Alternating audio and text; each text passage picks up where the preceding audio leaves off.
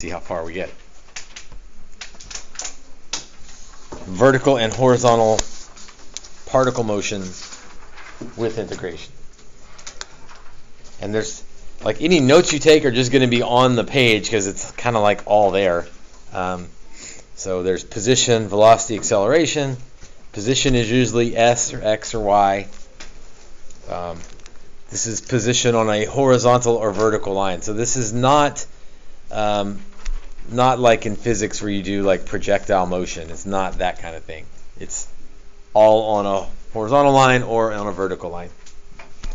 Units would obviously be distance units. Position is the same as the location. If you are the object, then this is your location. And T is in time. Again, we've done this already. We're just going to add some stuff here in a minute. Velocity, V, instantaneous rate of change is V. Be careful, you know, it should stick right in here because I don't think it's in here, is average rate of change of position, which means average velocity, is S of 2 minus S of 1 over change in time, whatever long that time is. That's average velocity. That's not instantaneous velocity. That's algebra slope, not calculus slope. Calculus slope. V is the derivative of the position function, S prime or ds dt. Units of velocity are feet per minute, meters per second, and so on. Velocity is related to speed, but they're not the same. Hopefully remember this. Speed is the absolute value of velocity. Speed can only be positive. Here's some of the stuff about forward and backwards. If you're driving a car forward, your velocity is positive, your speed is positive. If you're driving in reverse, your velocity is negative, but your speed is still positive. There's also acceleration stuff going on we'll talk about in a minute. If velocity is positive, you're moving to the right or up. You know that already, I think. That's old stuff. If velocity is negative, you're left or down.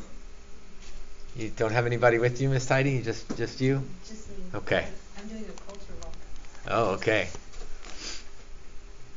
I'm trying to think of something funny to say, but we'll just leave it alone.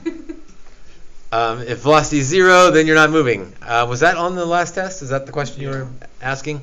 On the test you just took, there was a question about velocity being 0, and I think it gave you the position. And so you should just take the derivative and set it equal to 0. Yeah. You can do that.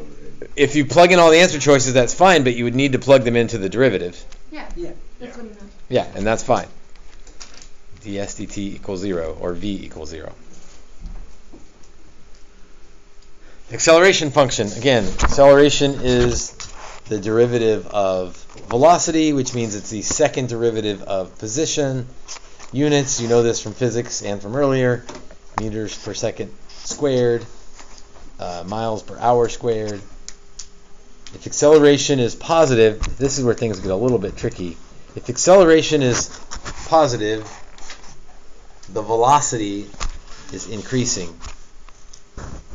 But that could mean you go from negative 10 to negative 5. That doesn't mean. That means you have positive acceleration. But that would mean you're slowing down. But you are slowing down. Yes. This is when you're in reverse in your car and you press the brake. What's your acceleration? Positive or negative? Positive. Positive. Yeah. But you're really slowing down. But you're slowing down. But it's positive. But your velocity is increasing. Like, think about just good old number line. Negative 10 to negative 5. Your velocity is increasing. It feels weird to say, but if your velocity goes from negative 10 to negative 5, that's an increase. Don't think about it too hard. Mathematically, numerically, even though you are slowing down. But when you say slowing down, that's a speed thing, not a velocity thing. Yeah, I'm just not going to think about it too hard. Well, you cannot think about it hard, but it's always a question on the AP test. Speed increasing, speed decreasing. Speed's absolute value of velocity, you know that. Basically, this is what we talked about much earlier. When acceleration and velocity have the same sign, you're speeding up. That's gas pedal in drive, speeding up. I'm just not going to think about the application in the real world too hard, because then I'll confuse myself when I'm driving. And that doesn't. Well, yeah, don't be pondering this while you're driving. That might be dangerous. Wait till you get home to consider it. Or have someone else drive and you ponder what's happening. Especially since you'd be in reverse and you got to pay extra attention. Especially in the parking lot. If you're hit the gas pedal while you're in drive, that's a positive acceleration. And your speed is increasing.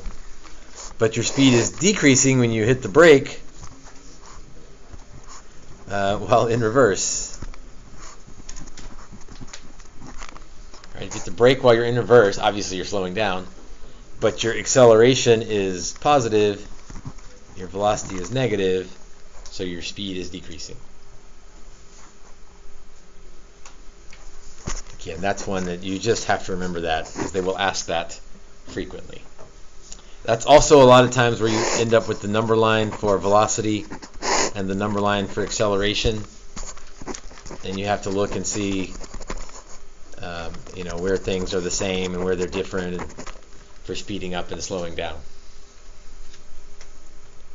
So if that was the picture, I don't even know if that picture makes sense, but with that picture, where would you be speeding up in zone A, B, or C? B.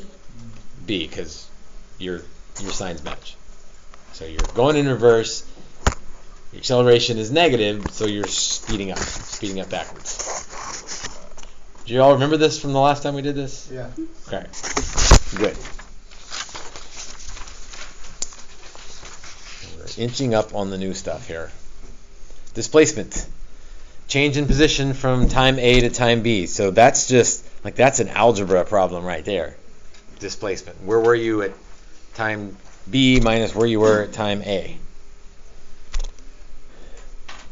But integration, if you integrate S prime, you get back to S, regular S, the antiderivative of the derivative. By the way, this was the bonus, sort of. Actually, the bonus wasn't the antiderivative of the derivative. It was the derivative of the antiderivative, which is kind of the same thing. Just don't forget the chain rule. Yeah. Trey, I think you got it right, if I remember right. I don't remember. I don't remember. Not many people got it right.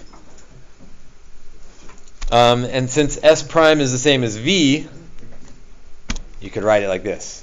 So that looks funny maybe, but the antiderivative of velocity is position. Total distance traveled. Do you remember we doing this? This one's a pain because you have to find all the places you stop. Give me some feedback. Do you remember this or not? Yeah. This was a pain. Yeah, I remember. Yeah, I hated that. Yeah, because it's like, okay, we stopped at 2, so we got to think what happened from 0 to 2. And then we stopped at 5, so we got to think, well, what do we do from 2 to 5? There wasn't a quick and easy way to do it. Can we have we're gonna have the calculator do that though, Yeah, right? you're gonna have a calculator, cool. But it's still clearly this is cumbersome, and that's right. Annoying is a fair word too. You just have to find all the places at 0 and then slow down. Okay, from 0 to 2, what happened? From 2 to 5, what happened? From 5 to 8, what happened? And you just have to go slow. If you have a calculator, it's obviously easy to do integration because you can let the calculator do it. And in fact, here's the 2 cheat formulas, or the 1 cheat formula that we didn't have before. So before it was this cumbersome, annoying. Oh crap. I'm not going to phrase it that way. It wasn't that bad. But now you can get total distance traveled by taking the antiderivative of the speed, right? The absolute value of velocity is the speed. So this is probably, I think this is the only new thing today. is that one. It's a great new thing, though, because then you don't have to go piece by piece by piece by piece. You can let the calculator do that. That would be really hard to do by hand, but with a calculator, you can let the calculator do that and be fine. Summary, I'm not going to walk through all those. We said all those. You know all of those, except for maybe this last one is the new thing. That's the new thing. The total distance traveled with the absolute value bars in there.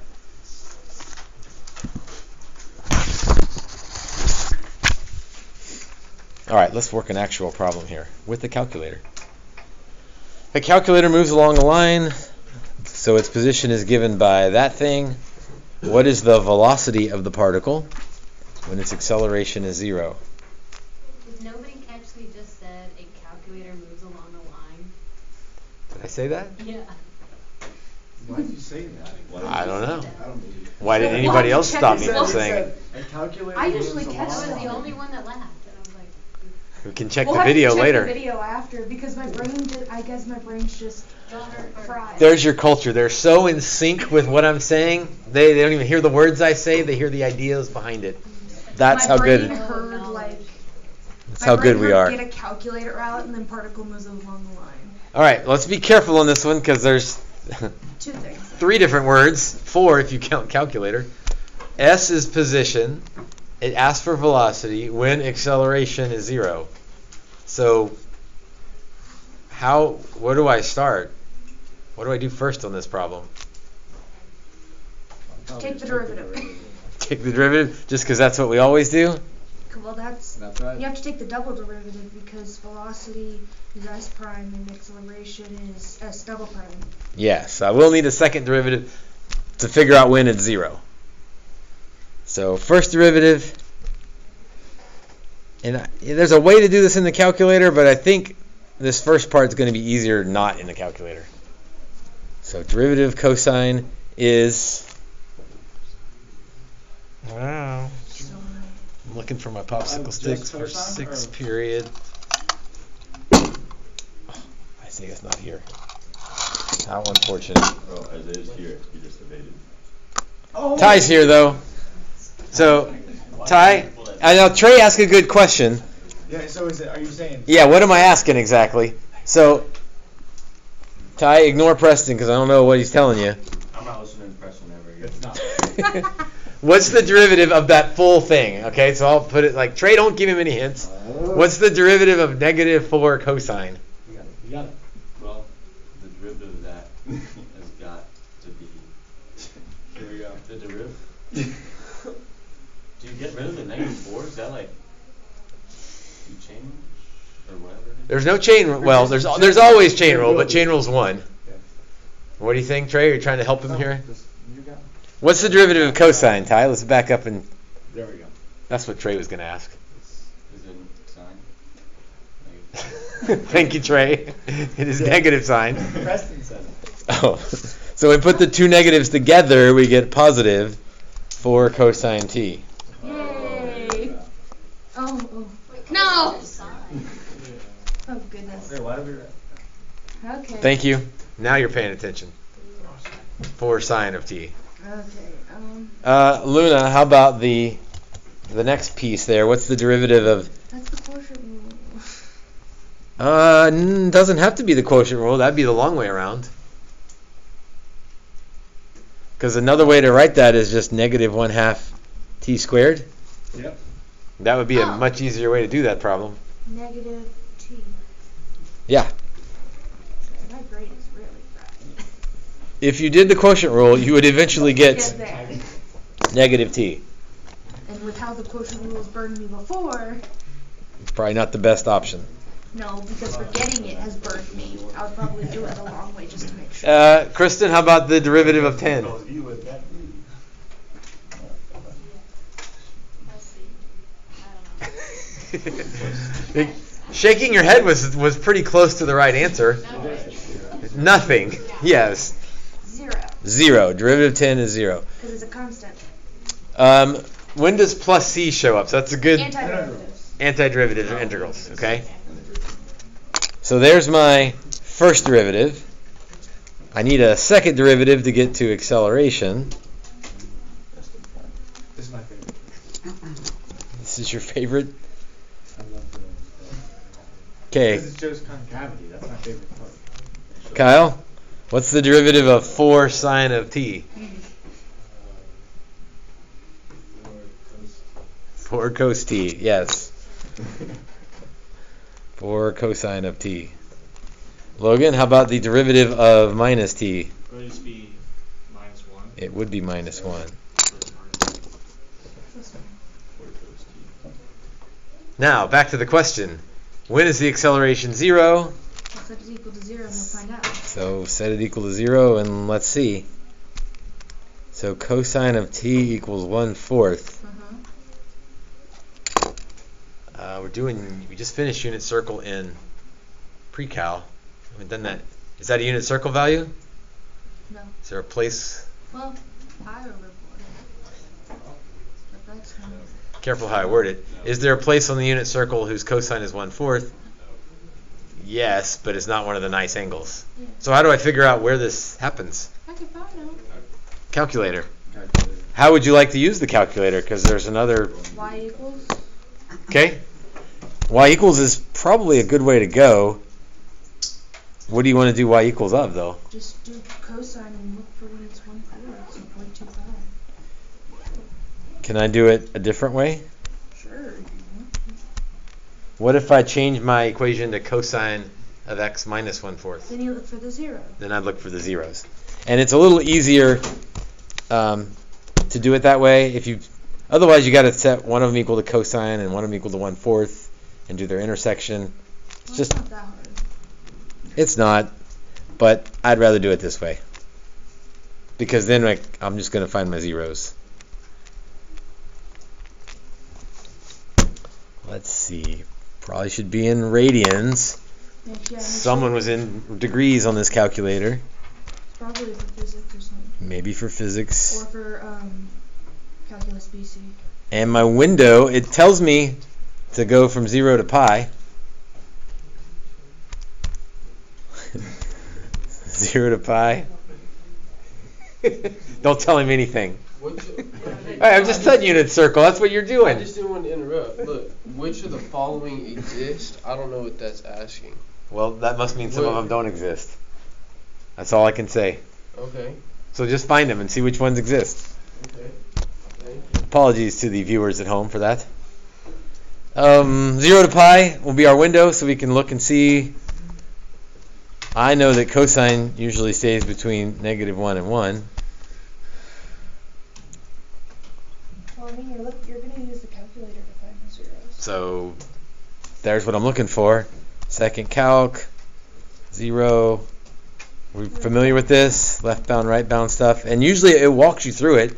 So even if you forget exactly, you can type it in asks. a number and it'll just jump to it for you. You can, but if you knew what numbers those were. Guess, you hit enter. So 1.318116, etc., etc., etc. Point is 1.32. But Well, wait a minute. it's asking for velocity. Yep, if you're going quick, you think, oh, look, there's my answer, 1.32. But that's, what did we just find? You just found Plug in. when acceleration is 0. Jeez. So that's the time The time when acceleration. when a equals 0.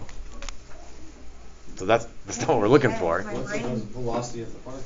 So now we need velocity at that time. So we could graph it, or since it's just one problem, it's probably easier to just type it in. 4 sine of 1.318116. Like, you should carry more than AP test. You got to be accurate to 3 decimals. That means in the intermediate steps, you got to carry more than 3, so that when you get to the end and chop it off at 3, you're still good, right? It's a significant figure thing. Like, don't round early. Don't round to the end. Minus 1.318116. Hopefully that is an answer. There it is. The decimal thing and rounding thing isn't as important on a multiple choice test because they're not going to give you 2.55 and 2.54 and 2.56. They're not that cruel. But on a free response question, first of all, 2.55 would not even be right because you have to give 3 decimals. You'd have to be 2.555.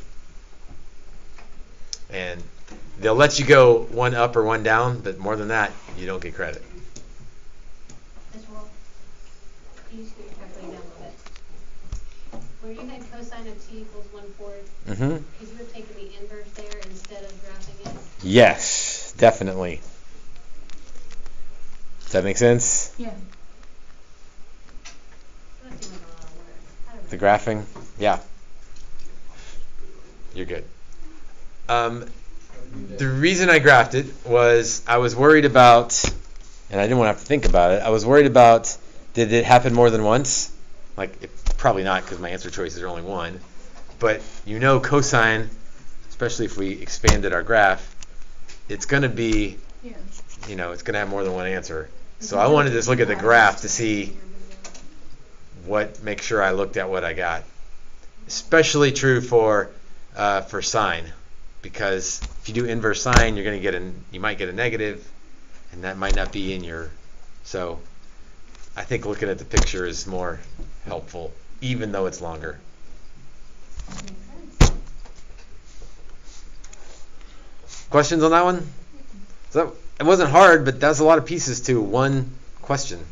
Nick? Could you just remind me again how to do the zero? Yeah. On the graph? So you're on your graph. Yeah. There's the zero that you're looking for. You want to do some calculus things. So second calc.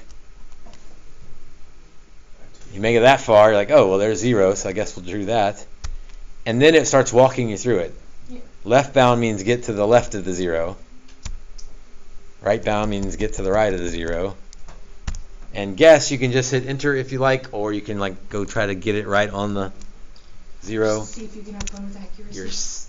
You're saving your calculator milliseconds if you do that, which means it took longer for you to scroll over there than to just hit enter, but maybe your calculator thanks you.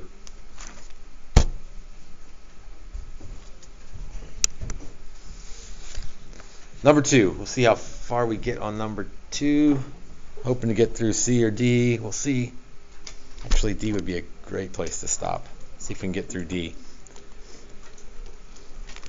Velocity of the particle is moving along the x-axis given by. Okay, we've got velocity. So we have S prime. The position of the particle at t equals 0. X of 0 is 2. Let's be careful though. They gave us an equation for velocity, but a value for position. So something's going on here. We better be careful. What is the acceleration of the particle at t equals 3? So what do I do? Take the derivative of t minus 7 times cosine t. Mm-hmm. Now, the last one we did by hand because it was pretty straightforward. This one is yucky. So it says calculator. And since it's so long, I think I'm going to go ahead and put that in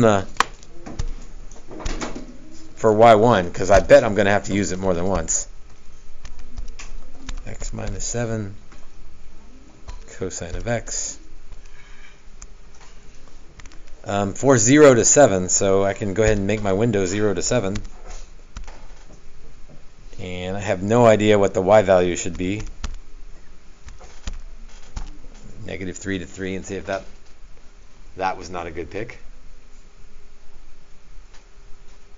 I personally went negative 3 to 7. Negative 7 to 7. There we go. See everything there. So I'm looking at velocity. If I want the acceleration at time 3, do you remember how to get your calculator to do that? Or have we used the calculator to do For this? an integral? Or? No, I want the dv dt at 3. Well, if you forget, all your magic buttons are calculus, second calculus, Do idx. do idx. So let's find the slope. And then you can arrow around, or this is a good one to just press 3. find dy dx at 3. So there's your answer. 426. It didn't give me any units, so I don't have to give units.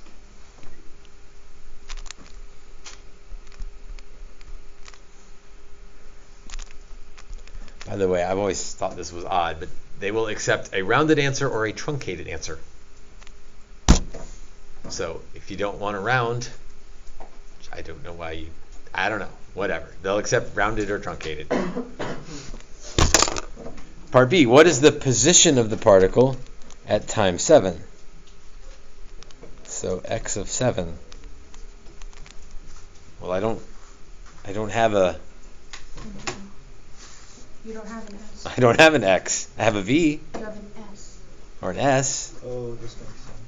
So now you gotta go and do the Yeah, integral. take the integral. I have to integrate, right? Because I took the derivative of position x, v, t. Going this way is derivatives. Going the other way is integrals. So if I got velocity and I want to get position, I need to integrate the velocity.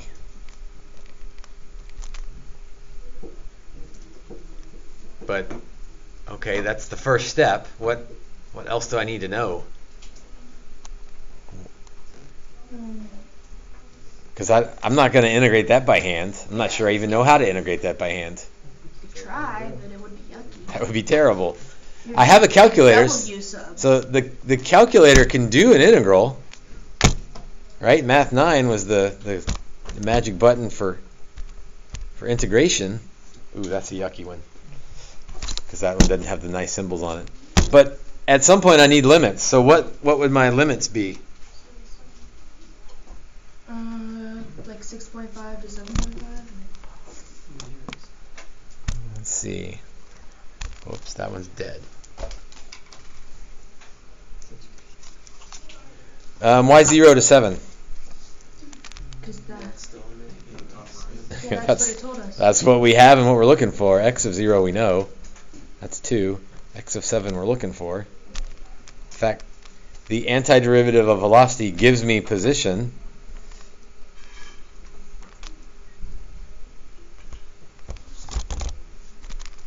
So x of 7 equals x of 0 plus this integral. And by the way, that's all the work you'd have to show, because the calculator is doing all the work. And you've already identified what x of 0 is. That's 2. The calculator is going to do this, so you don't have to show any more work than that.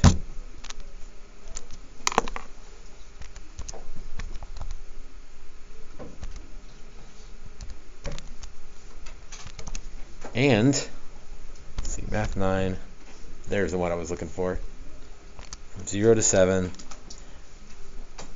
Do you remember another? Yeah, the Y1. I can type all that in if I want to, or I can just say, wait a minute, I already have that plugged in for Y1. So let's do this the easy way. How do you do it on the old calculator? Why is that not the answer? Because that's going to be a you very gotta common mistake. Because you gotta add 2. Yeah, that's only this part of it. 2 plus negative 24 dot dot dot. I'm just going to add 2 and get negative 22.470.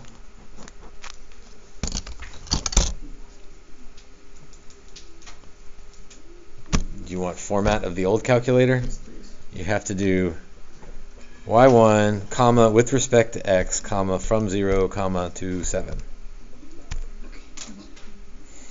Okay, so I got the X before the Y and the X. Why is that wrong? Maybe it's X and then... Am I in radians or degrees? Dope, my answer's not right. When I switched calculators, I was in degrees. Ah.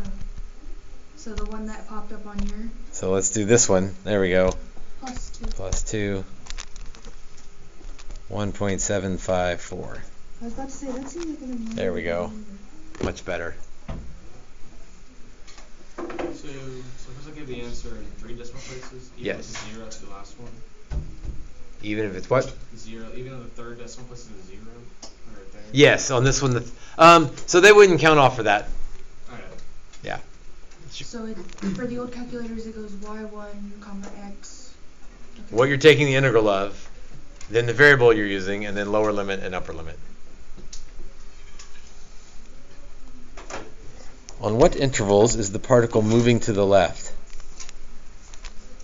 What does moving to the left mean? When's velocity negative? V is negative. Well, I have a graph of V. On 0 to 7. Whoops. 2 calculators again. There's my graph of V. So my justifies V is negative. Now I'm just going to the calculator and saying 0 to something, and then something to 7. I just need to go get those somethings because I'm just looking at my calculator. So it feels a little bit weird on the calculator, on the free response calculator section, because sometimes it feels like you're not writing down a whole lot of work because the calculator's doing it. And that's fine. They know that. Make sure, though, that you do write down what you need to. Justify. I'm looking for where V is negative. So let's go find those spots.